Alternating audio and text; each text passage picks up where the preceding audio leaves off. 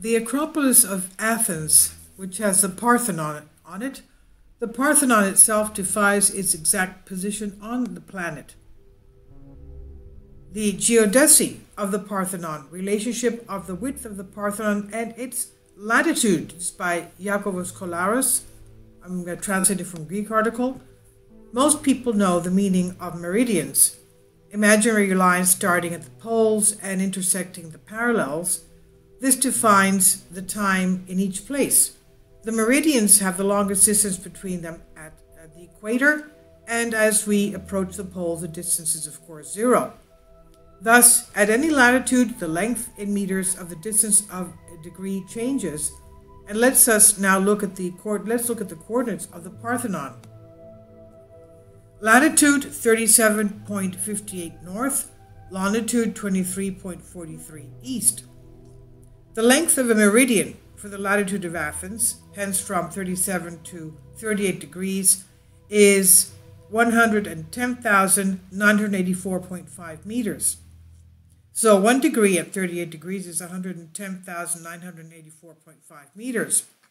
That is, 1 minute is 110,984.5 divided by 60, which is 1,849 meters, 0.7416. And 1 second of the degree, divide that number by 60, equals 30.82 meters. Kindly support my Patreon account since YouTube has again demonetized my YouTube channel. The daily posts are 5 videos daily, and they are totally different from what I have on my YouTube channel. Thank you so much for your support and that you find all my content so interesting. You'll find the Patreon account details in the description box below. The small difference is due to the fact that the length of the degree is for the 38 degrees and not for the 37.58 where the Parthenon is.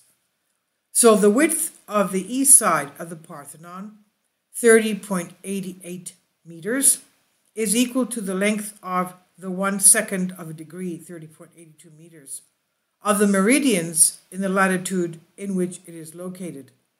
The difference of 6 centimeters is because the arc length is available for the 38th or other integer. The Acropolis is at 37.58, so they coincide perfectly. The correct and accurate for 37.58 is 30,875. So how did they exactly know the location of the Parthenon, longitude and latitude and degrees? They must have known the exact size of the Earth in order to do this. This I've translated to you from a Greek article. Please leave your comments about this, and thank you for your support.